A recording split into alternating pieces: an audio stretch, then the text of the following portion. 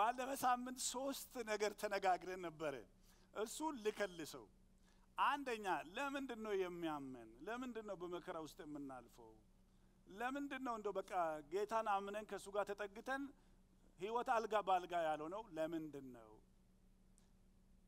3 ነገር ተነጋግረናል አንደኛ የምንኖረው በወደቀ ዓለም ውስጥ ነው አያችሁ the fall በቃ አዳም እና ሔዋን ሲወድቁ ዝም ብሎ ሁለት ሰዎች ብቻ ሳይሆኑ ሁላችንም እነሱ በመነዱት አውቶቡስ ውስጥ ስላለን ሹፌሩ ብቻ ሳይሆን ሁላችንም አብረን ተገልብጠናል ስለዚህ የምንኖርበት ዓለም ቀላል አይደለም በወደቀ ዓለም ውስጥ ነው የምንኖረው ከዚህ የተነሳ መከራ ያጋጥመናል ይሄ እውነት ነው ተባብለን ነበር እንዳውም ሮሜ ምዕራፍ 8 ቁጥር 17 ላይ ልጆቹ ከሆነን ከሱ ጋራ ወራሾቹ ነን ከሱ ጋራ መከራን ብንቀበል ከሱ ጋር ደግሞ እንከብራለን ይላል ስለዚህ ክብሩም ብቻ ሳይሆን መከራውም አለ ክብሩ ደግሞ ወደኛ ህይወት የሚመጣው በመከራ በኩል ነው እና አሁን እያንዳንዳችን የምናልፍበት አይነቱ ይለያይ እንጂ በዓለም ላይ ስለሆነ የምንኖረው መከራ አለ እንዳውም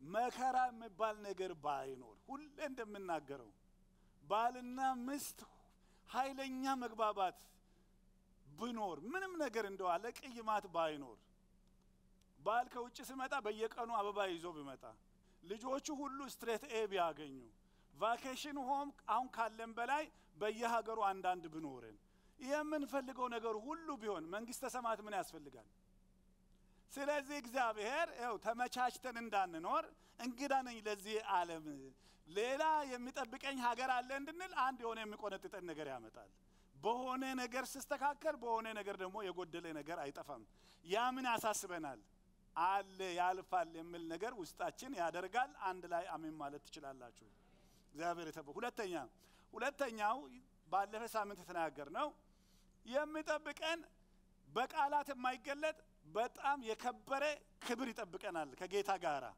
ያን ጊዜ መጋረጃው ሲከፈት ጌታን ፊት ለፊት ስናየው እሱ እንደሚያውቀን እኛም ስናውቀው የተለወጠ ነገር ይጠብቀናል የሚበሰብሰው የማይበሰብሰውን ስለብስ ይሄ የሚሞተው የማይሞተውን ስለብስ ዘላለማውነቱ ስንገባ እሱ በቋንቋ ሊነገር አይችልም ግን የእግዚአብሔር ቃል ሲናገር እንዲህ አይነት ክብር አለ ይላል እንዳውም እሱን ስናስብ መከራውን እንችለዋለን ሐዋርያው ጳውሎስ ለኛ ይገለጥ ካለው ክብር ጋራ ሲመዛዘን ያውኑ ዘመን ችግር ምንም እንዳይደለ አስባለሁ ነው የሚለው ሳወዳድረው አረ የምናወዳድርበትን ምክንያት የሆነልን ጌታ ስሙ የተባረከ ይሁን ደምን ታገስበት ነገር እኮ አለ ያልፋል ጌታን ፊት ለፊት አየዋለሁ አሁን ያለው ነገር ይለወጣል ሰማይና ምድር ራሱ ይቀየራል አዲስ ሰማይና አዲስ ምድር ይሆናል አሁን ያለው ስርዓት የከበደን ነገር ሁሉ ይለወጣል የምንልበትን ለኛ እኮ እግዚአብሔር ገለጠልን እግዚአብሔር ይመስገን ሶስተኛ እስከዛው ድረስ ደግሞ ምን እንሆናለን ለምንለው እግዚአብሔር ሕያው ተስፋ ሰጥቶናል ዝም ብሎ ተንሸራታች ተስፋ አይደለም የጸና የከበረ የማይሻር የማይለወጥ ብንደገፍበት የሚያቆም ተስፋ ቅድም አልበርት ፓስተር እንዳሉት በአማርኛ ገብቶን ከሆነ ምንድነው ያለው ኑሮ ከባድ ነው አሉ ከዛ በኋላ እኛ ግን ምን አለን አሉ አልሰማችሁ መሰለኝ ቅድም አሁን እኔ ምን ይያልኩ ነው ተስፋ አለ ክብር ለጌታ ይሁን ለምንድነው ሰዎች ራሳቸውን ለማጥፋት የሚፈልጉት ተስፋው ሲጠፋ ነው የችግሩ ብዛት እንዳይደለ ባለፈ ሳምንት ተነጋግረናል ምናልባት እኔ ብነግራችሁ ማልፍበትን አንድ ፓስተር በጣም በከባድ ሁኔታ በቅርብ የምናቃቸውም ሰዎች አሉ የሚያልፍ ፓስተር ነበርና አሁን ጌታ ሁሉንም አሳልፎታል የሆነው ነገር ሆኗል እግዚአብሔር ብዙ ነገር አሳልፎታልና ያ ፓስተር ከአንድ ምእመን ጋራ ሲነጋገር ያ ምእመን ጸልይልኝ በዚህ ውስጥ ነው ማልፈው ብሎ ብዙ ነገር ይነግረዋል ፓስተሩ ሰማውና አሁን ደግሞ የኔ ልንገሪ እኔም ጸልይላለሁ አንተም ጸልይልኝ ይለዋል ፓስተሩ ሲነግረው የፓስተሩና የዛ ሰው የሰማይ የምድር ልዩነት ነው ያለው ግልጽ ነው አይደለም የሚለው ነገር የሁላችንም ችግር የተለያየ ነው ግን ሁላችንም ያለን ተስፋ አንድ ነው እግዚአብሔር የተባረከ ይሁን ያን ተስፋ ስናስበው ችግራችን ለመሸከም ጉልበት ይኖረናል ያ ተስፋ የሌላቸው ሰዎች ናቸው ብዙ ጊዜ በእውነት ነው የምላችሁ ሰይጣን ብዙ ጊዜ እንግዲህ ለጸሎትም ያመቸናልና ይሄን ጧትም አልተናገርኩም ለመናገርም አላሰብኩም እና በዩቲዩብ ለወጣቶቻችን ለልጆቻችን እንዴት አድርገው በቀላሉ ራሳቸውን ሱሳይድ እንደሚያደርጉ መግደል እንደማይችሉ ይሄ ምን ያስጨንቃል እኮ ከባድ ነው ቀስ ብለ ሳይሰማ ተኛ የሚል የተለቀቀ ሶሻል ሚዲያ ላይ አለ እኛ ላናውቀው እንችላለን ምን ይያላቸው ነው ጠላት ያለው ተስፋ እኮ የለውም ይሄ ነገር ነገን እንዳታይ ቀስ ብለ በዙ ሾልከ ሂድ የሚል ነው ለነና ለናንተ ግን ባለፈ እሁድም ጌታ እንደተናገረን ሞትን ድል አድርጎ ሃሌሉያ በክብር የተነሳ ደግሞ በመንጠብቀው ጌታ አለን እስቲ ክብሬን እናምጣ ለእግዚአብሔር ለአምላካችን ሃሌሉያ እየቆዘሙ ወደ ማወስ የሄዱት ሰዎች መነሳቱን ካረጋገጡ በኋላ ተስፋ አገኙ ደስ ያላቸው ሮጠው ተሰብስበው 11 ባሉበት ቦታ አረ ተገናኝቶናል ተነስቷል አሉ እኛ ለዓለም ዛሬ መልእክት አለን ክብር ለጌታ ይሁን ይሄን ካልኩኝ ወደ ዛሬው ለለፍና ሮሜ 8:28 ላይ እንግዲህ እንደዚህ የሚል ቃል አለ እግዚአብሔርን ለሚወዱት እንዳሳብ ለተጠሩ ነገር ሁሉ ለበጎ እንደሆነ እናውቃለን ይላል ወንድሞቼ እህቶች ሆይ ይሄንን ብዙ ጊዜ ተናግራለሁ ዛሬም ደግመዋለሁ አንድ ክርስቲያን መኖር ያለበት ህይወትን በእውቀት ነው በማወቅ በመረዳት ይሄ እውቀት ደግሞ የእግዚአብሔር እውቀት ነው እንጂ በስሜት ሌሎች ሰዎች የሚኖሩት በስሜት ነው ስሜታችን ታውቃላችሁ እግዚአብሔር ነው የሰጠን ደስ ሲለን እንስቅበታለን ስናዝን እናለቅስበታለን ስሜታችን ማለት ግን እውነት ነው ማለት አይደለም እውነት የእግዚአብሔር ቃል ነው ሐዋርያው ጳውሎስ እግዚአብሔርን ለሚወዱት እንዳሳቡም ለተጠሩት ነገር ሁሉ ለበጎ እንዲደረግ ይሰማናል አላለም አያችሁ ይሰማናል አላለም እና ያለንም አላለም ጻድቅ በእምነት እንጂ በማየት አይኖርም ግን እናውቃለን ክፉም ይሁን ምንም ይሁን ብቻ እኛ የምንኖረው በመናየው ነገር ሳይሆን ያው በማወቅ ነው ስለዚህ እርግጠኛው ነው እግዚአብሔርን ለሚወዱት እንደ ሐሳብ ለተጠሩ ነገር ሁሉ ለበጎ ተያይዞ እንደሚደረግ እናውቃለን ሃሌሉያ እናውቃለን ማለት መከራውን ብኖር እግዚአብሔር አያይዞ ለበጎ እንደሚያደርግ እናውቃለን ማለት ነው ከስሜት ያለፈ ነገር ማለት ነው እና አሁን ብዙዎቻችን በጣም የምንታለለው በስሜት ጉዳይ ነው በጣም የሆነ ነገር ካለ በስሜታችን ሰማይ የነካን እና በጣም ብሬክ ስሩ ያገኘን ከዛ ውስጥ ማንወጣ ሊመስለን ይችላል ደግሞ በጣም ስናዝንም ከዛ ውስጥ ወተን ተራራ ማናይ ይመስለናል ስሜት ተለዋዋጭ ነው የእግዚአብሔር ቃል ግን እውነትና ቋሚ ነው ክብር ለጌታ ይሁን ስለዚህ ይሄ ኮንቪክሽን ውስጥ መግባት አለብን እንግዲህ ሮሜ 8:28ን ከ29 ለይተን ካጠና ነው ብዙ ጊዜ እንሳሳታለን 29 ላይ ምን ይላል አሁን ዛሬ የምናየው ክፍል ማንነታችንን ቁልጭ አድርጎ የደህንነታችን ማንነት ዋስትና የሚያረጋግጥልን ነገር ነው እንዲያውም ስለ ማንነት የሚያስተምሩ ሰዎች ስለ አይደንቲቲ የሚያስተምሩ ሰዎች የሚጠቀሙበትን ምሳሌ ልጠቀምና በዚህ ልጀምር ምንድነው የሚሉት አንበሳ ለምሳሌ የዱር አራዊት ብዙ ሰዎች አሉ ከሁሉ ንጉስ ማን ነው ብዬ ብጠይቃችሁ ሁላችሁም እርግጠኛ ሆኜ የምናገረው የዱር አራዊት ንጉስ ማን ነው ብዬ ብጠይቃችሁ ሁላችንም ምንድነው የምንለው አንበሳ ነው የዛሬ 10 አመት ብጠይቃችሁ ምንድነው የምንለው አንበሳ ነው ዛሬስ ልጅ ሆነንስ ቆይ አንበሳ ነው እሺ አንበሳ ነው ግን ንጉስ እንዲሆን የዱር አራዊቶች ናቸው የመረጡት አልመረጡትም ማን ነው አንበሳ የዱር አራዊቶች ሁሉ ንጉስ ነው ብሎ የደነገገው በመጽሐፍ ከፈጠርኳቸው ፍጥረቶች በሙሉ አንበሳ ንጉስ ነው የሚል ተጽፎ አግኝተናል ለምንድን ነው አንበሳ ግን ንጉስ ነው ብለን በዓለም ዙሪያኛ ብቻ ሳይሆን በዓለም ያለ ህዝብ በሙሉ አንበሳ የዱር አራዊት ንጉስ ነው ብሎ ደምድሟል ምንድነው እንደዛ ያደረገው ብለን ብንነጋገር የአንበሳ አኗኗር ነው የሚወስነው ቆቅ ለምሳሌ ቆቅ ኑሮ የሚባል አለ አይደል አንድ እርምጃ ወስዳ ተበላው ተገኘው እያለች እየፈራሽ ነው የምትሄደው አንበሳ የፈለገ እየሄደ ያለ እንጨት ቢሰበር ጫካ ውስጥ ከኋላው ድምጽ ቢሰማ ምንም የሚያስደንቀው ነገር የለም ይሄን ጫካ መቆጣጣረው እኔ ነኝ ማን ነው መጥቶ ሊነካኝ የሚችለው የሚለው ራሱን ስለተቀበለ እኔ ንጉስ ነኝ የጫካ ንጉስ የሚል ባንዋናሩ በቃል ባይናገርም ስለገለጸ ሁላችንም አንበሳ ንጉስ ነው ብለን ደምድመናል። አዋጅ አለኝ ለእናንተ እዚህ ጋር ያለንኛ ሁላችንም የሚገርማችሁ የንጉስ ሴቶችና ወንዶች ልጆች ነን። እንደገና ክብር ለጌታ ይሁን። ግን ምንድነው የሚወስነው መሰላችሁ? የሚወስነው አኗኗራችን ነው፣ አነጋገራችን።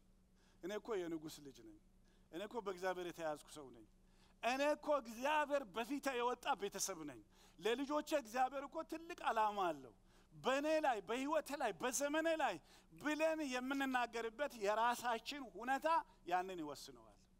እኛ የፈለገ ያህል አንበሳ የንጉስ ልጆች እንደሆን ብንሰበክ በኑሯችን ያንን ካላሳየን አንበሳው እኮ ማንነቱን በኑሮው ነው ያሳየው። ስለዚህ የኛ አይደንቲቲ በኢንፎርሜሽን ደረጃ አይደለም። እኔም ስለሰበኩ አይደለም። እኔም ሰብከ እንደ አንበሳ ሰብከ ወይም ደግሞ እንደሌላ ሊኖር ይችላል። እኔና እናንተ ግን ይሄ መቀበል አለብን። ክብር ለጌታ ይሁን። ኦኬ ስለኛ ምን ይላል እግዚአብሔር ቃል? አሁን አንበሳ ናችሁ ብቻ ሳይሆን ምን ይላል ዛሬ ካነበብነው ቃል ውስጥ ሮሜ ምዕራፍ 8 ከቁጥር 29 ጀምሮ 5 ነገሮችን ስለኛ እግዚአብሔር የወሰነውን ነገር ይናገራል። እነዚህ ነገሮች የመጽሐፍ ቅዱስ አስተማሪዎች 5ቱ የደህንነታችን የወርቅ ሰንሰለቶች ይሏቸዋል። እዚህ ጋር ፓወርፖይንት ካለ እሱ በደንብ ሊያሳያችሁ ይችላል። ፓወርፖይንት ላይ ካለ 5ቱ የወርቅ ሰንሰለቶች። የወርቅ ሰንሰለት ታውቃላችሁ? ያው አንዳንዱ ማሰሪያው 10 15 ሊሆን ይችላል። እነዚህ 5 ነገሮችን አብረን እንመለከታለን። አስቀድሞ አውቆናል፣ ወስኖናል፣ ጠርቶናል፣ አጽድቆናል፣ አክብሮናል የሚሉ ሐሳቦችን እናያለን። የመጀመሪያውን ነገር ልጁ በብዙ ወንድሞች መካከል በኩር እንዲሆን አስቀድሞ ያወቃቸውን የልጁን መልክ እንዲመስሉ አስቀድሞ ወስኗል ይላል። ክብር ለጌታ ይሁን። ፓወርፖይንቱ ነገር አበላሽ፣ አጥፉት። አሁን መጨረሻ ላይ አንሱት ከፈለጋችሁ። ሰንሰለቱን ነበር የፈለኩት። ዳትስ ኦኬ። ወደ እግዚአብሔር ቃል እንመለስ። ልጁ በብዙ ወንድሞች መካከል በኩር እንዲሆን አስቀድሞ ያወቃቸውን። ሁላችንም እስቲ አስቀድሞ አውቆኛል በሉ አንድ ላይ። አስቀድሞ ምን ያህል አስቀድሞ? ከስንት ዓመት በፊት? አረኛ ገና ከናታችን ማይፀን ሳንወጣ ሰማይና ምድር ሳይፈጠር ኤፌሶን ምዕራፍ 1 ቁጥር 4 ላይ ዓለም ሳይፈጠር በፊቱ ነውርና ነቀፋ የሌለብን አድርጎ በክርስቶስ ኢየሱስ ወደደን ይላል። ክብር ለጌታ ይሁን። እግዚአብሔር ቆይ የእግዚአብሔር ዕውቀት ምን ያህል ነው? ምን ያህል ነው እግዚአብሔር ዕውቀት? ምን ያህል አስቀድሞ ነው ስለኛማ የሚያውቀው? አሁን አዳምና ሔዋን ኃጢአት ካደረጉ በኋላ አሁን ምን ላድርግ ብሎ የተቸገረ ይመስላችኋል? ኢየሱስ ክርስቶስ እኮ ዓለም ሳይፈጠር በፊት የታረደ በግ ሆነው። አረ ክብር ለጌታ ይሁን። የእግዚአብሔር ዕውቀት ትልቅ ነው። ታውቃላችሁ እግዚአብሔር ቃል ላይ መዝሙር 147 ቁጥር 4 ላይ ከዋክብትን በስማቸው ያውቃቸዋል ይልና ቁጥር 4 ላይ ግን ከዋክብትን ማወቅ ቀላል ነገር አይደለም። ሳይንቲስቶች ምን ያህል ጋላክሲ በእያንዳንዱ ጋላክሲ ውስጥ ምን ያህል ከዋክብት እንዳሉ ቢሊየን እያሉ ነው የሚነግሩን እንጂ ያወቀ ሰው የለም። በተገለጠላቸው ሚሊየን ተብሎ ነበር፣ ቢሊየን ተብሏል። አሁን ነገ ምን እንደሚባል አናውቅም። እግዚአብሔር ግን እያንዳንዳቸውን በስማቸው ያውቃቸዋል ይላል። እሺ ጥሩ ነው። እሱ ትልቅ አምላክ ስለሆነ ትልቅ ነገር ያውቃል። እኔን ያውቀኛል ወይ ለምንል መዝሙር 147 ቁጥር 4 ላይ ልባቸው ደግሞ ለተሰበረ እሱ ቅርብ ነው ይላል። አረ ክብር ለጌታ ይሁን። እዛ ጋር ያለው ማወቁ ብቻ አይደለም፣ እኛ ቤት ውስጥ ያለውንም ደግሞ ችግር እግዚአብሔር ያውቃል። እንግዲህ ተመልከቱ፣ አስቀድሞ አወቀን። አቤት መታወቅ! እንኳን አስቀድሞ ቀርቶ ዛሬም መታወቅ ትልቅ ነገር እኮ ነው። በሰው መታወቅ፣ አጠገባችን ባሉ መታወቅ፣ በማንነታችን መታወቅ ቀላል አይደለም። ግን ዓለም ሳይፈጠር በፊት እግዚአብሔር አወቀን። ስለ እግዚአብሔር ዕውቀትና ስለ ሰው ዕውቀት እንነጋገር። ለምሳሌ ነገ ፀሐይ ይወጣል ወይ? ይሄ የኛ ዕውቀት እኮ ይሄ ነው። ነገ ይወጣል። እንዴት አወቅ? ትላንት ወጥቷል፣ ከትላንት ወዳም ወጥቷል። በዘመነ ሁሉ ሲወጣ ነው ያየሁት። ከዛ ዳታ ተነስቼ ነገም ይወጣል። ይሄ አሁን የሰው ዕውቀት ነው፣ ከተለምዶ ተነስቶ ማለት ነው። የዛሬ ሳምንት ይዘንባል ወይ? አዎ ይዘንባል። እንዴት አወቅ? አይ በፊት የነበረውን ዳታ ሰብስበን እንዲህ በሚሆንበት ጊዜ ውጤቱ ይሆናል ስለዚህ ካለው ሁኔታ ተነስተው ሜትሮሎጂስቶች የዛሬ ሳምንት ይዘንባል ብሉ ትክክል ነው ያሉት ካለው ተነስተው ነው ምንም ነገር ሳይሆን ዓለም ሳይፈጠር አንድ ነገር ሳይሆን ወገኖቼ ሆይ ነገ በህይወታችን በዘመናችን መጨረሻ ምን እንደሚያገኘን ያልኖርናቸውን የህይወት ዘመናችንን ሁሉ በመጽሐፉ የጻፈ አምላክ ነው የምናመልከው አረ የሱ ዕውቀት ትልቅ ነው እግዚአብሔር የተባረከ ይሁን ይሄ አምላክ እናንተ ምን ያደርጋል ነው ያልነው ያውቀናል አረ ስሙ የተባረከ ይሁን ምን አይነት ጌታ ነው ይሄ ነው እንግዲህ ኑሯችንን ይለውጣል ያልኳችሁ ይሄ ነው ኑሯችንን ይለውጣል ያልኳችሁ ነገር ይሄ ነው በእግዚአብሔር ታውቀ በእግዚአብሔር ታስበ በእግዚአብሔር ተይዤ እግዚአብሔር አባቴ ሆነው እሱ ንጉስ ሆነው እኔ የንጉስ ልጅ ሆኜ ኑሮዬ ያንን መመስከር መቻል አለበት እንግዲህ ሰንሰለቱ የሚያሳየን ይሄ አምስቱ የወርቅ ሰንሰለት መጀመሪያ የሚጀምረው ሰማይ ላይ ነው በእግዚአብሔር ዕውቀት ነው መጨረሻም ደግሞ የሚያልቀው ሰማይ ላይ ነው መጨረሻ ያወቃቸውን አከበራቸው ስለሚል በሞትም ወደሱ ስለምንጠቃለን ሰንሰለቱ ይሄንን በሰፊው ያሳየናል እንግዲህ ስለ እግዚአብሔር ዕውቀት ኦኬ ማአወቀን ይሄ ዕውቀት ታውቃላችሁ ምን አይነት ዕውቀት ነው ኢንፎርሜሽን ማወቅ አንድ ነገር ነው ኢንፎርሜሽን እንደሻውን አውቀዋለሁ በላይን አውቀዋለሁ ማለት ኢንፎርሜሽን ነው ግን እግዚአብሔር እኔን የሚያውቀው በኢንፎርሜሽን ደረጃ ነው አይደለም ለምሳሌ ዘፍጥረት ምዕራፍ 4 ቁጥር 1 ላይ አዳም ሔዋንን አወቃት ይላል በኢንፎርሜሽን ደረጃ ሳይሆን በኢንቲሜሲ ደረጃ ገባችሁ በባልና በሚስትነት በግንኙነት አንድ በመሆን ነው የሚያውቃት እንጂ ሌሎችን ሰው እንደሚያውቀው አይደለም እግዚአብሔር እንግዲህ አወቅኳችሁ ሲል የፍቅር ዕውቀት ነው ከኛ ጋር ያለው ይሄ ብቻ ደግሞ አይደለም አሞጽ ምዕራፍ 3 ቁጥር 2 ላይ እናንተ እስራኤላውያን ልጆች ከምድር አይዛብ ሁሉ በላይ እኔ እኮ እናንተን ብቻ ነው ያወቅኩት ይላል እግዚአብሔር ወይ ግብፃውያን አታውቅም አውቃለሁ ኢትዮጵያውያን አታውቅም አውቃለሁ አረቦችን አታውቅም አውቃቸዋለሁ ስለ እስራኤል ግን ምን ትላለህ ስትሉት የዛን ጊዜ ምን ይላል እነሱን ግን ከሁሉ በተለየ መንገድ አውቃለሁ ማለት ከሁሉ የተለየ አውቃለሁ ማለት በፍቅር አውቃለሁ በእነሱ በኩል ፕሮግራምን ላደርግ አውቃለሁ ህግን ወደ እነሱ በመላክ አውቃለሁ ነቢያትን ከማከላቸው በማስነሳት አውቃቸዋለሁ የሌላ ዕውቀትና ለእስራኤላውያን የነበረኝ ዕውቀት አንድ አይደለም ነው የሚለው ስለዚህ በዛ ዕውቀት ውስጥ ኢንፎርሜሽን ብቻ ሳይሆን ፍቅር አለ ማለት ነው እኔና እናንተን እግዚአብሔር ሲወደን ኢትዮጵያውያን ኢሲዲ ሜምበርስ የነገለ ፋሚሊ በሚለው ደረጃ አይደለም ኢንፎርሜሽን ነው የሚያውቀን በፍቅር ነው የሚያውቀን ስሙ የተባረከ ይሁን ሃሌሉያ ያንተ ነገር ግድለኛል ያንቺ ነገር ግድለኛል በፍቅር ወድጃቸዋለሁ በሚል ዕውቀት ነው የሚያውቀን ክብር ለጌታ ይሁን ይሄ ዕውቀት ጥልቅ ነው ይሄ ዕውቀት እንዴት ነው ሳናውቀው ያወቀን በመዝሙርም እንዘምራለን ሳላውቅ ያወቀኝ ሳልወድ የወደድከኝ ያን ምን አይነት ነው ስትሉ አንዱ የሚመጣልኝ እናቶች ህፃናት ልጆች እርጉዝ ሆነው ገና የሶስት ሳምንት እርግዝና ከዛም በታች በሆነ እርግዝና በዛ እናትና በማይጾና ውስጥ ባለው ልጅ መካከል ትልቅ የፍቅር ግንኙነት ነው ያለው ልጁ አያውቅም እናቲዋ ግን ታውቃለች አያሹ በጣም ትስስር አለ ያቺ እናት ልጁ ከተወለደ በኋላ እንግዲህ ተመልከቱ እርጉዝም ሆነው እጃችን እየጫንን ጸልያለን አባት ጸልያል እናት ጸልያለች ፓስተሮች ጸልያሉ ወዳጅ ዘመድ ጸልያል ጸሎት ህብረት ጸልያሉ ልጁ ግን ይሄንን ሁሉ አያውቅም በተለይ እንግዲህ እናቲዋ አብራ ነው የምትበላ አብራ ነው የምትተነፍሰው ስለሱ ነው የምታስበው በፍቅር ትወዳለች ፎቶ ታነሳለች ትንከባከባለች በማይጸን ውስጥ ያለው ያ ህፃን ከተወለደ በኋላ ግን ለልጇ ሳታውቀኝ አወቅኩ ሳትወደኝ ወደድኩ ብላ ብትናገር ኃጢአት አድርጋለች ልክ ነኝ የኔና የናንተ አምላክ ገና ከእናታችን ማይጸን ሳንወጣ በፊት እንደዚህ በፍቅር የወደደን ጌታ ነው ክብር ለጌታ ይሁን ክብር ለጌታ ይሁን ይሄ ነው ፍቅር ማለት እግዚአብሔር የተባረከ ይሁን ስለዚህ እዚህ ላይ ምን ያህል ልጁ በብዙ ወንድሞች መካከል በኩር እንዲሆን አስቀድሞ ያወቃቸውን ይላል ሃሌሉያ ልጁ ኢየሱስ ክርስቶስ ነው ወንድሞቹ እኛ ነን እሱ በኩር እንዲሆን አስቀድሞ ያወቀንን በሙሉ ሁለተኛው እንግዲህ የሰንሰለቱ መያዣ ምንድነው የልጁን መልክ እንዲመስሉ ወስነዋል ይላል እግዚአብሔር የተባረከ ይሁን እንግዲህ አንድ ውሳኔ በእግዚአብሔር መንግስት ውስጥ በእኛ ላይ የተወሰነው ውሳኔ ምን አይነት ውሳኔ መሰላችሁ? ልጁን የመምሰል ውሳኔ ነው።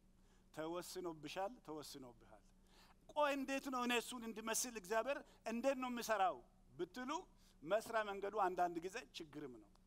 ችግር በቃ መከራ የምንለው ለዚህ ነው። ሮሜ ምዕራፍ 8:29ን ለያይተን ማጥናት የማንችለው አንዳንድ ጊዜ እግዚአብሔር በዛ ችግር ውስጥ በማይበል ውስጥ በአውሎ ንፋስ ውስጥ ግራ በሚያጋባ ነገር ውስጥ ስናልፍ ምን እያደረክ ነው ስትል እቺ ልጅ እኔን እንድትመስለኝ ይሄ ሰው እኔን እንድመስለኝ የማደርገው መንገድ በዚህ ነው ይለናል።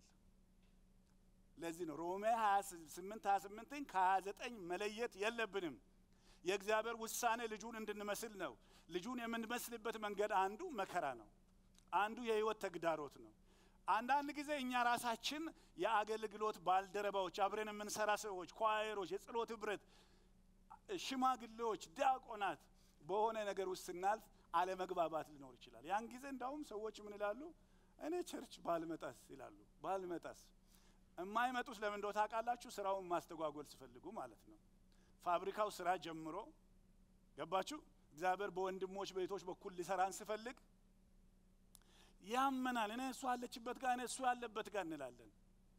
እና ይሄ ነጮችም ውስጥ እንዲህ አይነት ነገር ብዙ አለና አንድ ሰው በጣም አጠገቡ ባሉ ሰዎች ያዝናል። ልቡ በጣም ይከፋና ጸሎት ቦታ ገብቶ ሎርድ አለ ሲጸልይ ማለት ነው። ሎርድ living with you in heaven አያችሁ ከአባቶች ጋር ከነ አብርሃም ጋር ከነ ይስሐቅ ጋር living with them in heaven what a glory አለ ሰውዬው። what a glory በቃ ናፍቄያለሁ ከነሱ ጋር but living with saints down here is different story አለ።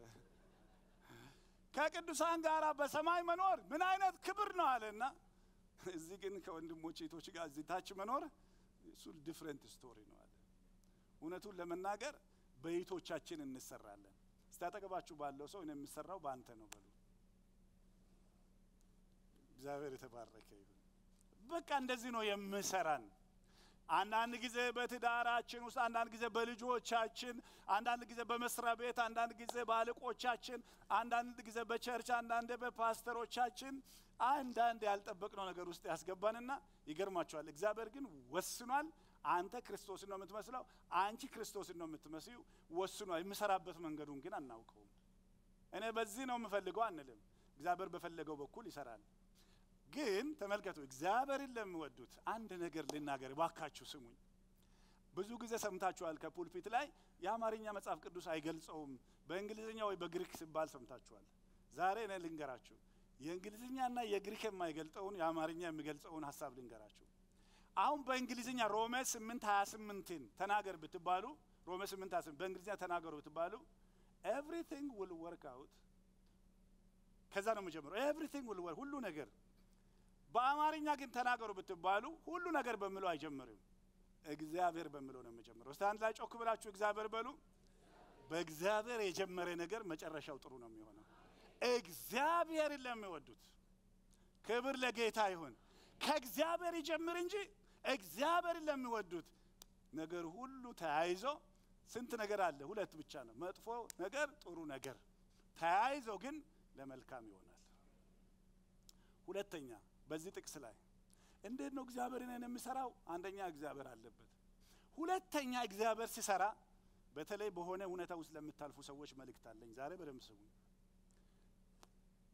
እኔና እናንተ ለምሳሌ መስሪያ ቤት እንድና ከተባረሃል እንባላለን። ስራ የለህም ከዛሬ ወዲህ እና አባትና እናት ልጆች ሊኖረን ይችላል። ወዲያው ምን ኮንክሉድ እንደምናደርግ ታውቃላችሁ?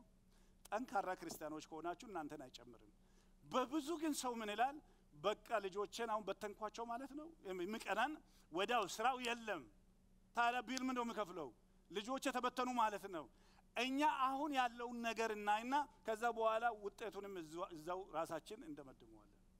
እግዚአብሔር ግን ይውላችሁ የመጀመሪያውና የመጨረሻውን ነገር አብሮ ስለሚያውቅ ዛሬ የምናልፍበት ችግር ሳይሆን የዚህ ችግር ውጤት ምን እንደሆነ እግዚአብሔር ያውቃል።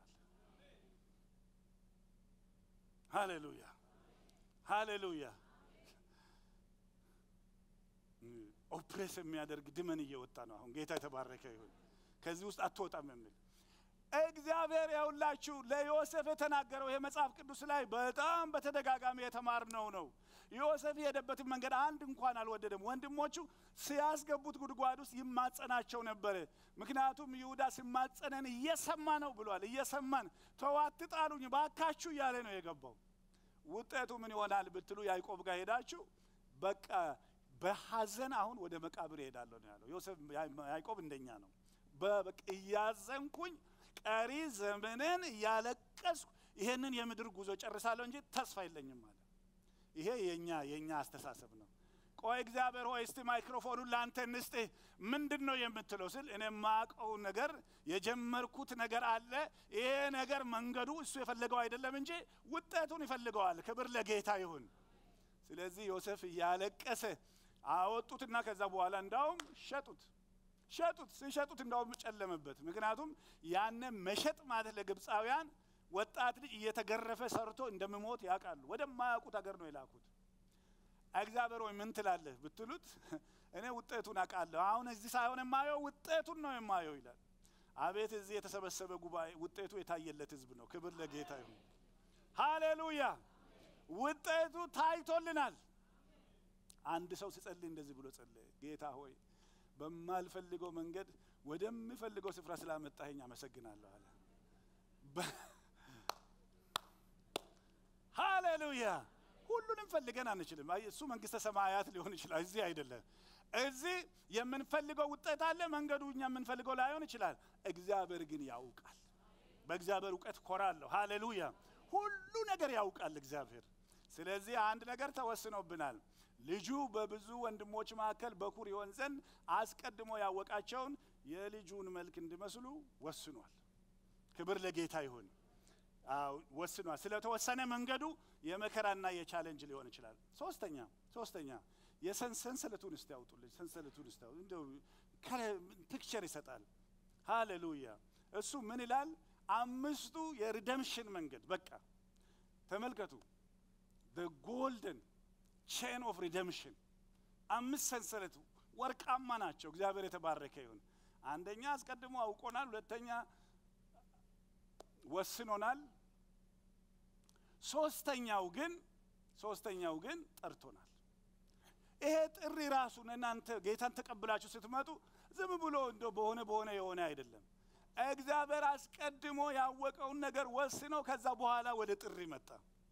አብርሃም ሲጠራ የሚገርም ነገር ነው። እስጢፋኖስ በጣም አጉልቶ ነው የሚያሳየን። የክብር አምላክ አለ ለአባታችን ለአብርሃም በሁለቱ ወንዞች መካከል ገና በከለዳውያን ኡር ይኖር በነበረ ጊዜ ተገለጠለትና ጠራው ይላል። እግዚአብሔር የተባረከ ይሁን። ና አብርሃም ወዴት? እኔ ወደማሳይ ምድር ትሄዳለህ። ከአባቴ ከዘመዴ ከቅርብ ሰዎች ተለይና አንተ ወደማሳይ ምድር ና አለው። ይሄ ጥሪ ከክብር አምላክ መጣ። እኔና እናንተ እኮ የተጠራ ነው እንደው ጓደኛና ስላለን አይደለም። ጠሪው ሃሌሉያ ከሰማያዊው ጥሪ ተካፋይ የሆናችሁ ይላል። የጠራን የነገስታት ንጉስ የጌቶች ጌታ ነው። እግዚአብሔር ይመስገን። መቼ ነው ተጠራውት? እኛ ሳናውቅ ታውቀን፣ እኛ ሳናውቅ ተወስኖ ከዛ በኋላ ጥሪው በወንጌላዊ ወደ ዓለም ሁሉ ሄዱ ስለሚል በወንጌል አማካኝነት ወደኛ መጣ። ይሄ ጥሪ ሰማያዊ ጥሪ ነው። ይሄ ጥሪ በእግዚአብሔር ዕውቀት የሆነ ጥሪ ነው። አንደኛ ጴጥሮስ እኔ አነበዋለሁ ምዕራፍ 1 ቁጥር 1 እስከ 2 አንደኛ ጴጥሮስ ሲጀምር ጴጥሮስ ዲያስፖራ ላሉት አይሁዶች ነው የሚሰብከው፣ ለአማኞች ነው የሚሰብከው፣ ለነና ለናንተ ነው የምናገረው። ከእግዚአብሔር አብ አስቀድሞ እንዳወቃቸው ይላል። አስቀድሞ እንዳወቃቸው በመንፈስም እንደሚቀደሱ ይታዘዙና በኢየሱስ ክርስቶስም ደም ይረጩ ዘንድ ለተመረጡት በጴንጦስ በገላትያ በቆጶዶቅያ በእስያ በቢታንያ ለተበተኑ ጸጋና ሰላም ይብዛላችሁ ይላል። እግዚአብሔር የተባረከ ይሁን። ለብዙ ቸርቾች ጴጥሮስ ሲጽፍ ምንድነው የምላቸው? አስቀድሞ በእግዚአብሔር ታውቃችሁ ለተጠራችሁት ይላል። ክብር ለጌታ ይሁን። እንደዚህ ነው በቃ ሐሳቡ። ዋው በእግዚአብሔር ታውቃለሁ፣ በእግዚአብሔር ልጁን እንድመስል ተወስኖብኛል፣ ከእግዚአብሔር ደግሞ ጥሪው ደርሶኛል። ስለዚህ ወርቁ የሚጀምረው ይሄ ጎልደን ቼኑ የሚጀምረው ከራሱ ከእግዚአብሔር ነው። እግዚአብሔር የተባረከ ይሁን። ከዛ በኋላ ኦኬ በእኛ ላይ የሆነው እያንዳንዳቸው ነገር ፓስተንስ እንደሆነ አይታችኋል ያውቃችኋል ሳይሆን አውቃችኋል ይወስናል ሳይሆን ተወስኗል ይጠራችኋል ሳይሆን ጠርቷችኋል እግዚአብሔር ይመስገን አራተኛው ግን ደግሞ ጸድቀናል ይላል እግዚአብሔር የተባረከ ይሁን ትጸድቃላችሁ ይላል ቃሉን እኮ ነው የምናነበው ሃሌሉያ ከዛ ያወቃቸው ልጁ መልክ እንዲመስሉ አስቀድሞ ወስኗል አስቀድሞ የጠራቸው እነዛን ደግሞ አጸደቃቸው ይላል እኛ ጸድቀናል ክብር ለጌታ ይሁን እንዴት ነው የጸደቅነው ኃጢአት አላደረግንም ማለት አይደለም ያደረግነው ነው የኃጢአት ዋጋ ክርስቶስ ኢየሱስ ስለከፈለልን እኛ በክርስቶስ ምክንያት የእግዚአብሔር ጽድቅ ሆነናል ሃሌሉያ አንድ ወንጀለኛ ሰው እዚህ ሀገር ወንጀለኛ ሰው ጁሪ ተቀምጦ ነገሩን ካዩ በኋላ ዊትነስ ከገባ በኋላ ብዙ ነገር ካዩ በኋላ በቃ ጁሪዎቹ እኛ ይሄ ሰው ጊልቲ አይደለም ካሉ በዚህ ሀገር ህግ ምንድነው የሚሉት በቃ he is acquitted not guilty ይላሉ እነና እናንተ ግን ጊልቲ አይደለንም ማለት ሳይሆን የኛን የጊልቲ ዋጋ ክርስቶስ ከፍሎልናል ነው ክብር ለጌታ ይሁን አንድ ኃይለኛ ወንጀል ያደረገ ሰው እዚሁ ሀገር ነው ኃይለኛ ወንጀል ያደረገ ሰው ታውቃላችሁ ኮሎራዶ ውስጥ ኃይለኛ ጥፋት ያጠፋ ቦምብ ያፈነዳ ቤት ያፈረሰ ሰው የኮሎራዶ ሰዎች ናቹራሊ እዚሁ ስላሉ ቤተሰባቸውም ስላለ ምንድነው የሚያደርጉት ሰላማዊ ሰልፍ ይወጣሉ ፍርድ ቤቱን ይሞላሉ ስለዚህ ዳኞች ባይስት ይሆናሉ ተብሎ ስለሚፈራ ሌላ አገር ነው የሚሄደው ለምሳሌ ኦክላሆማ ፌደራል ቢልዲንግ ያፈረሰ ሰው የሱ ፍርድ የተወሰነው ኮሎራዶ ውስጥ ነው ለምን እዛ ያለው ህዝብ ካወጣ ዳኞቹ ባይስት ይሆናሉ የሚል ፍርሃት ስላለ ማለት ነው ይሄ ሰውዬ አንድ ነገር ተነገረው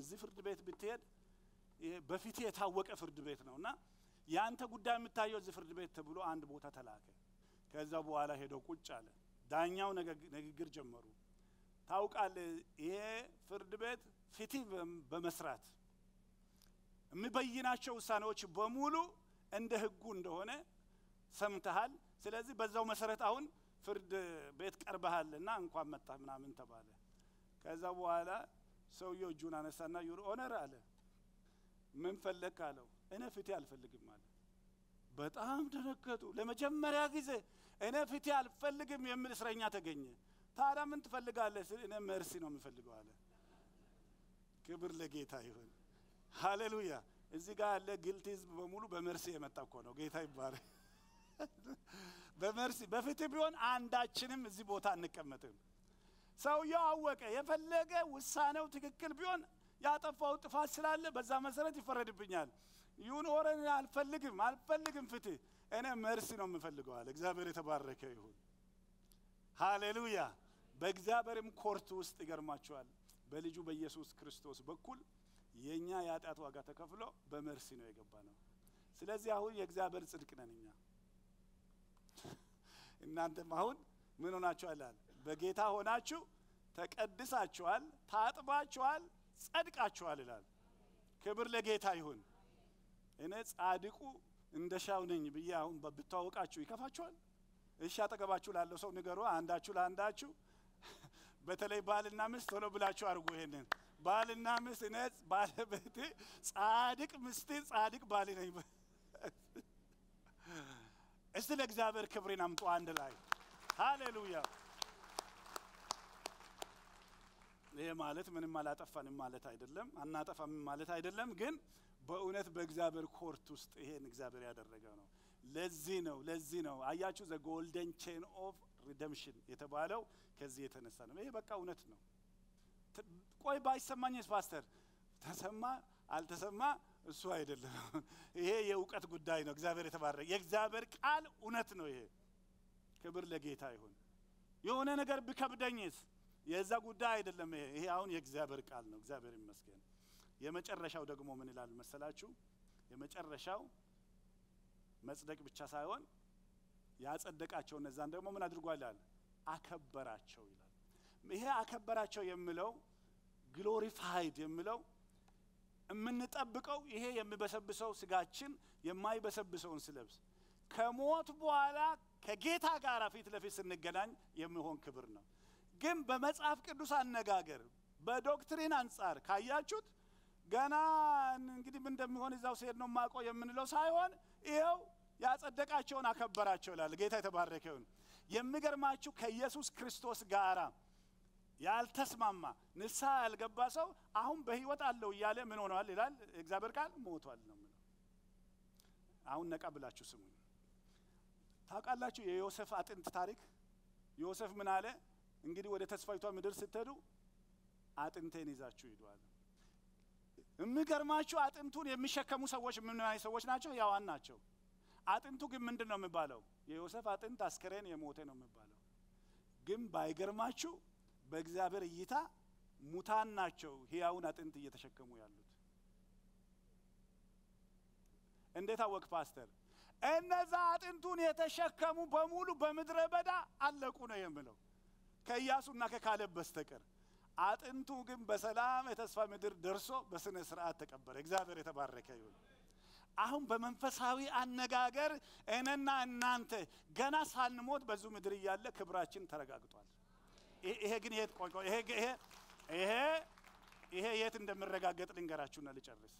የት ጋር እንደምረጋገጥ ይሄ እንደ አንበሳ ምንኖርና አንበሳ ሳይሆን ሌላ ምን ልበል የአንበሳ ተቃራኒ ወደዛ አልገባም አሁን። እሺ እንደ አንበሳ ምንኖር ከሆነ ሰው ሲሞትብን ነው የምናውቀው። የሆነ ዘመድ ሲሞት ከዛ በኋላ ያ ዘመድ ክርስቲያን ነው። ግልጽ ነው የምለው ነገር ክርስቲያን ነው። ነገ እኮ ልፈተን ነው። አሁን ብሰብክ ይሻለኛል ሰው ሞቶ ከምሰብክ። ያዞኝ ልቀቁኝ እኔ ነኝ የጠፋሁት የተፈር ልግባ ምናምን ብዙ የምንለው ነገር አለ አይደል? እስቲ ያንን ነገር በሙሉ ከእግዚአብሔር ቃል ጋር አሁን አመሳክሩት። እኔ ልሙትልህ በቃ ምን አፋለኝ አሁን ምን አይን አለኝ ምን እግር አለኝ ምን ኑሮ አለኝ ምን በቃ ተበላሸ ጠፋ እንደዚህ ነው ወይ ተነጋገር ነው ምናምን ልቀጥል እንዳላስለቅሳችሁ በቃ ማረባል አዘጋጀን።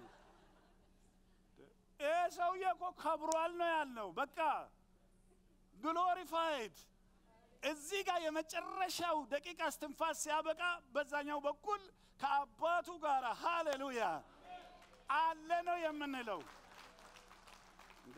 ካልኒ መስከራ አስከሬኑ ያለ ካስከዱ መጥቶ ህዝብ ሁሉ ተቀምጦ መመስከር አለበት። ይሄ አታልቅሱ ያልኩ አይደለም፣ በፍጹም አታልቅሱ። ኢየሱስም አለቀሰ ይላል። አታልቅሱ ሳይሆን ያዙኝ ልቀቁኝ ጸጉሬን ካልነጨው አብሬ ካልገባው። ማርያም ታውቃላችሁ አልዓዛር የሞተ ጊዜ መጀመሪያ ማርታ ነች ኢየሱስን ያገኘችው። ከዛ በኋላ ተመልሳ ለማርያም ነገረቻት። ጌታ እኮ መጥቷል ስትለው ለማንም ሳትናገር ለአይሁዶቹ ወጣ ሄደች። አይሁዶቹ ምንድነው ያሉት? መቃብር ጋር ሄዳ እንግዲህ ልታለ። ይሄ እኛ ራሳችን አበሾቹ ከአይሁዶች ያመጣ ነው። የሚገርማችሁ ነው ያውቃለሁ ባስተዳደገ አንድ ሰው ሞቶ ቤተሰብ በጣም ያዘነው ቤተሰብ በነጋታው ነው ብረ መግባት አለብኝ ብሎ ቤት ውስጥ አለቅሶ ተፈልጎ ጠፋ። ሰውየው ተፈልጎ ጠፍቶ የት ሄደ ሲባል መቃብር ቦታ ሄዷል። ተከታትለው ሲሄዱ እየቆፈረ ነው። ምን ያረክ ነው ስለ አብሮ ገባለው ምናምን ኖ እውነት ግን የክርስቲና ህይወት እንደዚህ ከሆነ ሐዘናችን ልካለው። አሜን በሉ አንድ ላይ። ለቅሶአችን ልካለው። ሃሌሉያ። ነገላችሁ አይደል? ይሄን ቪዲዮ ነው የምናጫውተው። ያን ጊዜ ይሄ ቪዲዮ ይመጣና ክብር ለጌታ ይሁን። ምክንያቱም የኛ መጨረሻ ተረጋግጧል፣ ታውቋል። ሃሌሉያ። በእግዚአብሔር ታውቂያለሁ፣ በእግዚአብሔር ተወስኖብኛል፣ በእግዚአብሔር ተጠርቻለሁ፣ በእግዚአብሔር ጸድቄያለሁ፣ በእግዚአብሔር ከብር ያለው ክብሩን ሁሉ ለጌታ እናምጣ። ሃሌሉያ። እሺ ከዛ የሚገርማችሁ ነገር እንዴት ነው ግን እንደዚህ ይሄ ነገር እንዴት ነው ለምንል እግዚአብሔር እናንተን አማክሮ አይደለም የሚያደርገው። ኤፌሶን ላይ ማለት በክርስቶስ ለማድረግ እንደወደደ እንዳሳቡ ይላል። according to the counsel of God በቃ በራሱ ምክርና ፈቃድ እንዲህ ነው የምሰራው ብሏል እግዚአብሔር። እኔ ከምክሩና ከሐሳቡ ጋር እስማማለሁ። ሃሌሉያ። የኛ ነገር ተረጋግጧል።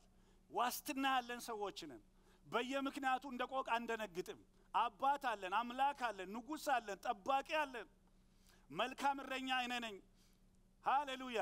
ሙያተኛ የሆነው ግን ተኩላ ሲመጣ በጎቹን ጥሎ ይሸሻል። እኔ ግን ነፍሴን ለእናንተ አኑሬያለሁ ያለ ጌታ ነው የሚጠብቀን። ሃሌሉያ። በአሜሪካ ኢኮኖሚ አንኖርም፣ በመናውቀው ሰዎች አንኖርም። እኛ የምንኖረው በእግዚአብሔር ነው። ሃሌሉያ።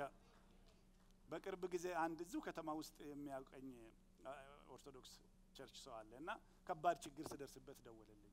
አላወኩም። እሱ የደወለልኝ ከባለቤቱ ጋር ሆነ። ባለቤቱን አላቃትም፣ እሱን ግን አውቀዋለሁ። ጨነቀኝ ፓስተር፣ እንደዚህ አይነት ነገር ውስጥ እያለፍኩ ነው ስለኝ እና አሁን ልጆች የተበተኑ ምን ላድርጋቸው ነው የምትለኝ አለ። ያው ስለምንተዋወቅ ማለት ነው። ድሮም እኮ ባለቤትና ልጆችን አንተ አታኖራቸው፣ ድሮም ቢሆን አንተ መስሎ ነው እንጂ እግዚአብሔር ነው የሚያኖራቸው አልኩኝ። ምስትየዋ አለቀሰች አለ። በኋላ ሲነግረኝ ስፒከር ላይ አድርጎ ነው ያናገረኝ። አላወኩም። ያ ነገር የሚገርማቸው 10 ቀን ባልሞላ ነገር ውስጥ ተገለበጠ። እግዚአብሔር የተባረከ ይሁን።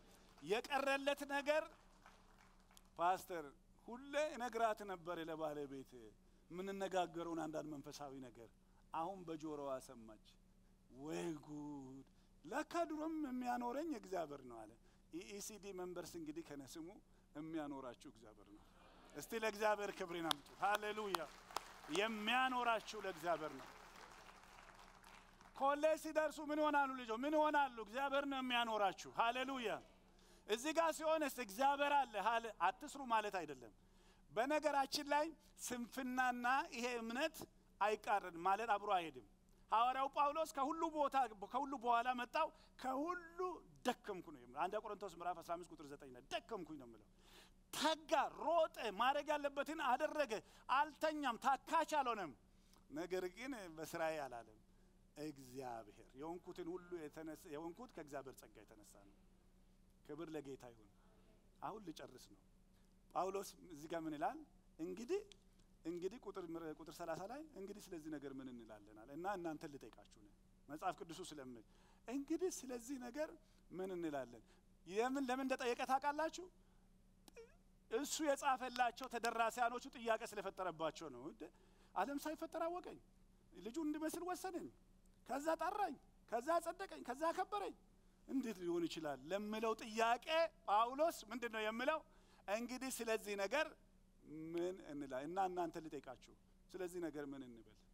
እስቲ አንድ የምመልስልኝ ሰው ላገኝ። አሜን። እግዚአብሔር ይመስገን። እስቲ በሉ አንድ ላይ እግዚአብሔር ይመስገን። I love you Jesus። ወድሃለሁ። ምንድነው የምከፍልህ? ስለዚህ ነገር ምን እላለሁ? ሳላውቅ ያወከኝ፣ ሳልወድ የወደድከኝ፣ ከናንተ ማይጸን ሳልወጣ የጠራኝ የፈለከኝ። እንደ ሰው ጥበብ እኮ ቢሆን ብዙ የተማሩ ሰዎች ብዙ ባለ ሀብቶች አልገቡም። እኔን ምስኪኑን ወደ ሰፈረ መተ አነሳኝ። ምን ልበል? እግዚአብሔር ሆይ ተመስገን ነው የምንለው። እግዚአብሔር የተባረከ ይሁን። ከዛ በኋላ ምን ይላል? እግዚአብሔር ከኛ ጋራ ከሆነ ማን ይቃወመናል? ተቃዋሚ ስላለ ነው። ቤተሰብም አንቺ ጴንጤ ሆንሽ፣ አንተ ጴንጤ ሆንሽ ተደብቆ የሚያመልክ ሰው ኮኛ ውስጥ አለ። ክርስቲያን መሆኑን ሰክሬት ዲሳይፕልስ ይባላሉ። ገባቸው? በምስጢር የሚያመልኩ ብዙ ሰዎች አሉ።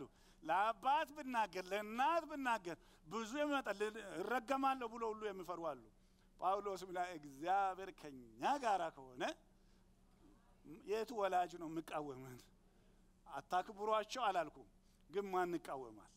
እግዚአብሔር ከኛ ጋራ ከሆነ የቱ ጓደኛ ነው የሚቃወመን? ሌላ ቦታ ደግሞ እግዚአብሔር ከመረጠን ማን ይከሰናል? ስለ ሰይጣን ነው ደግሞ የምናገረው። እሱ ማን ይከሰናል? አንቺን ብሎ ክርስቲያን፣ አንተን ብሎ ክርስቲያን ምናምን ብሎ ኢያሱ ላይ ያን ድፋም ጨርቅ ያደረገው ሰይጣን ነው። ጌታ ምን አለ? ገሰጸው ይላል። አዲስ ደስ የሚል መጎናጸፊያ ያለበሰው። እግዚአብሔር ከኛ ጋር ከሆነ ማን ይቃወመናል? አሁን በዚህ ልጨርስ ስሙኝ። ሮሜ ምዕራፍ 8 ቁጥር 32 ላይ ምን ይላል መሰለኝ? ለገዛ ልጁ ሳይራራ ይውላችሁ ከትልቁ ወደ ትንሹ ነው የሚያመጣው። ለገዛ ልጁ ሳይራራ አሳልፎ በመስቀል ላይ ለኛ ከሰጠ ከልጁ ጋራ እንዲያው how freely ይላል እንደው ሌላውን ነገር እንዴት አይሰጠንም? ልጆቻችን እንዴት አያሳድግም? እኛን እንዴት አይረዳንም? እንዴት አያግዘንም? አረ ክብር ለጌታ ይሁን። ይሄ ማለት ክብር ለጌታ ይሁን። የሆነ ሄዳችሁ ሱቅ ቆንጆ ሱት ገዝታችሁ ሱቱ የሚገባበትን እንደው አለ ማንገቻ ስጡን ብትሉ ዲላርድ ያሉ ሰዎች አይ ሱቱን ገዝታል መያዣውን አንሰጥም ይላሉ። እሺ ዳይመንድ ሄዳችሁ ብትገዙ ሪንጉ 3000 ነው ቦክሱን ግን አንሰጥም ይላሉ። እንደው ካለም ሌላ ነገር ይጨምራሉ እንጂ ትልቁን ገዝተ ይሄማ ምንም አይደለም ነው። ጳውሎስ ሮሜ 8:32 ላይ ምን ይላል? ልጁን የሰጠን በመስቀል ላይ ሳይራራለት ለልጆች ለበደል ዋጋ ያው ብሎ ከሰጠ ሌላውን ነገር እንዴት አብሮ አይሰጠንም? ይሄ ማቴዎስ 6:33 አብሮ አይሄድም? አስቀድማችሁ ትልቁ ነገር የእግዚአብሔር መንግስት ጽድቁን ፈልጉ ሌላው ሁሉ የሚጨመረው ትንንሹ ነገር ማለት ነው። ዛሬኛ የጎበጥ ነው። እቺን ጥያቄ ባካችሁ ስሙኝ። ብዙ ነገር ተቺን ብቻ ይያል እቺን ግን በደንብ እስቲ ስሙኝ። ተቀምጬ ልጠይቃችሁ። እንደው አሁን ዛሬ በእውነት እንዲያጎበጠን እንዲያደከመን ዛሬ ስትመጡ ወደ እግዚአብሔር ቤት ስንኖር ኑሮ እንዲበቃ ተስፋ ያስቆረጠን ቀና ብለን እንደ ንጉስ ልጅ እንዳንበሳ ፈልሰስ ይያልን እንዳንሄድ ያደረገን ነገር በእውነት ትልቁ ነገር ነው ወይስ እነዚህ ትንንሹ ነገሮች ናቸው? እርግጠኛ ናችሁ? እረ እንግዳውስ ብርቱ እጅ ያለው ጌታ ከኛ ላይ ይጣልልን። እስራኤላውያን እንዲህ አሉ፣ አሁን በምድረ በዳ ለኛ እንጀራ ማዘጋጀት ይችላል አሉ። የኤርትራን ባህር ከፍሎ 430 ዓመት ከተገዙለት የባርነት ቀንበር ሰብሮ አውጥቶ አሁን ምግብ ማዘጋጀት እኮ ይሄ መጨረሻ እኮ ትንሹ ነው። አሙት ይላል እግዚአብሔርን አሙት። ከዛ በኋላ ወደ ሙሴ ጮው። ሙሴ ወደ እግዚአብሔር ሲጮው ምንድነው የፈለገው ይሄ ህዝብ አለ? በቃ አታበላንም በራብ ልትገለን ነው እዚህ ያመጣን አሉ። በል ምንድነው የፈለጉት ለመሆኑ? የምግቡ አይነት የመጀመሪያ መና ነው ያመጡት። መና ማለት ምንድነው? ምንድነው? ጉድ የሚያሰኝ ነገር። ዛሬ በኢየሱስ ክርስቶስም ጉድ የሚያሰኝ ክብር ወደ ቤታችሁ ይግባ። ሃሌሉያ። ዝናብ ሳይኖር ምድረ በዳ ላይ እርሻ በማይታረስበት ሁኔታ እግዚአብሔር እኮ አዘነበው። ምንድነው አሉ። የኛ ጌታ ድንቅ አምላክ ነው። ሃሌሉያ። ድንቁ ጌታ ድንቅ ያደርጋል ብሏል የእግዚአብሔር ባሪያ። ሃሌሉያ። እንዳትከሱኝ ብቻ እኔ ሃሌሉያ። ያደርጋል አያደርግም? በቃ ምንድነው ምናምን። ከዛ በኋላ ባይገርማችሁ በየጊዜው ደግሞ አያመጣም እግዚአብሔር።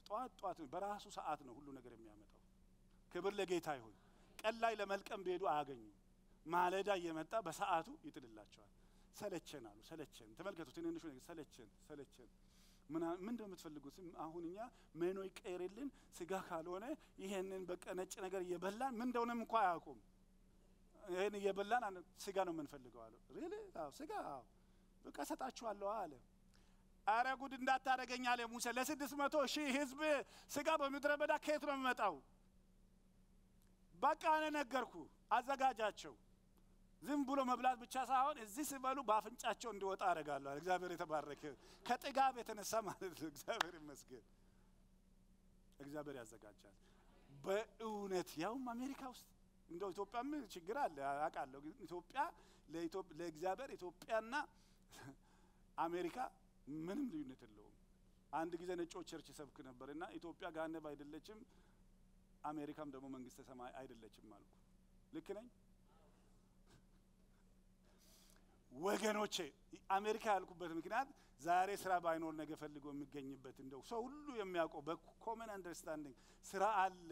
ጓደኞቻችን ብንጠይቅ እንደው አለ ዘጋ አለ የሚባልበት ሀገር ውስጥ ሆነን እንደዚህ እግዚአብሔርን ስናሳዝነው አስራት ለመስጠት እጃችን እንዲህ ሲታሰር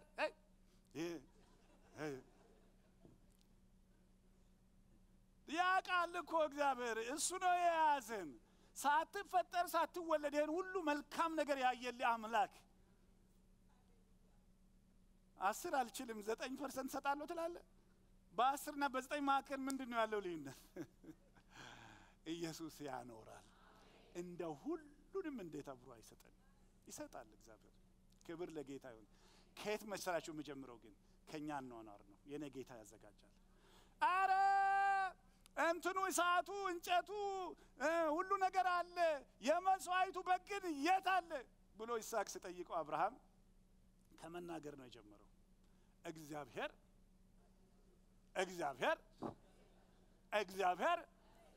የተባለ አቲቱዱ ይሄ ነው የአብርሃም።